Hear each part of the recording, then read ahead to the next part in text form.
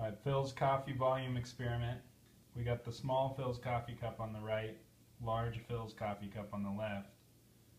The large Philz coffee cup costs about 25% more, so I'd hope I'd get about 25% more coffee. We have a totally full small on the right and a totally empty large here on the left. So let's transfer.